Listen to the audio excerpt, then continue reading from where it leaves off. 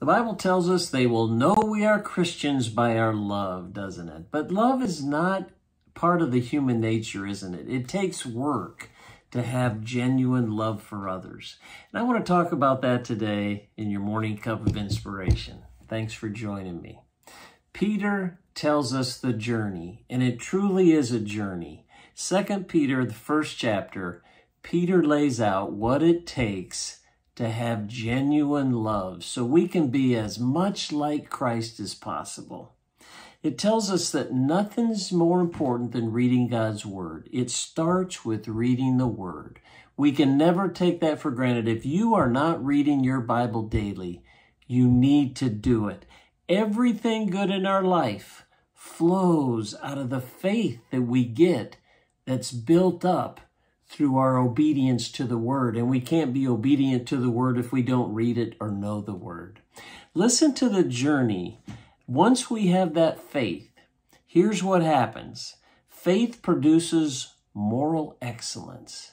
We start knowing what's right or wrong and doing the right thing. Once we do that, from moral excellence, it leads to knowing God better. We have to know God. We have to be in His presence. We have to be intimate with Him so He rubs off on us. Then we go from knowing God better, that leads to self-control. How tough is that one? So against our human nature to be disciplined or have that self-control. And when we know God better, we know His Spirit better, and a fruit of His Spirit is self-control.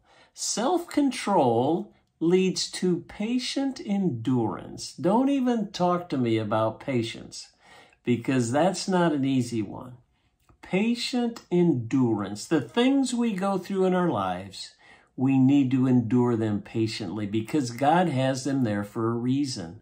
If we don't have the right attitude, if we don't have the right mindset, we're not able to handle those situations. So if we have the discipline in our life, which includes mental discipline, that sets us up to be able to patiently endure. And now we're getting close. Patient endurance leads to godliness. That's when we start becoming more like God, when we have God full in our life. Finally, godliness leads to love for Christians and ultimately a genuine love for others. That's the path that we need to follow. It starts by reading His Word and having that faith, and then developing and maturing our life so we can genuinely love everybody we come in contact with and be more like Christ. I pray you'll take that on as a challenge today. God bless. Thanks for joining me for that morning cup of inspiration. And we'll see you next time.